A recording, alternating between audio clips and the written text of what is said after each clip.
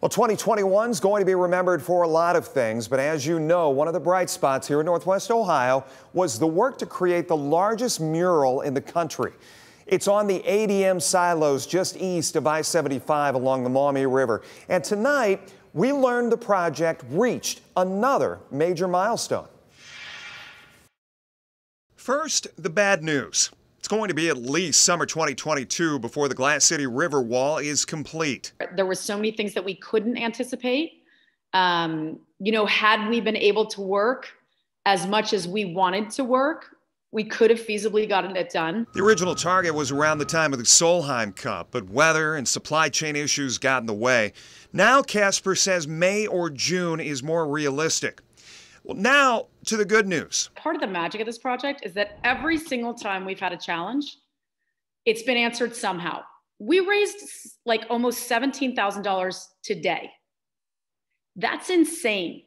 Like, that's unheard of. Did you hear that? $17,000 for that $50,000 Kickstarter campaign. They hit their target with 3 days to spare, and she says that money will provide funding for maintenance and the costs of painting into the new year. Sure, this is a project in our own backyard, but Casper says its impact is being felt elsewhere. When we had the CBS Sunday Morning piece, we had a senator call us from New York, from Buffalo, and he's like, hey, I got to do this.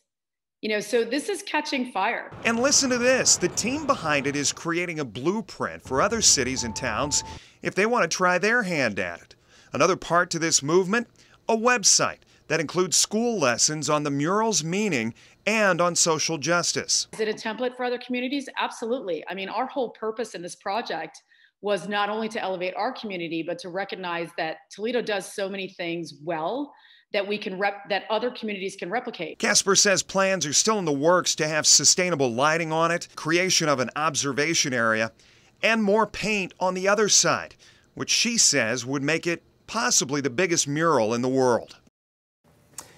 Now, Casper joined us for an interview during our 5:30 show tonight. She says right after that interview, they got another $300 in donations. She says upon completion, Urban Sight, the nonprofit behind the mural, is hoping to have a big celebration.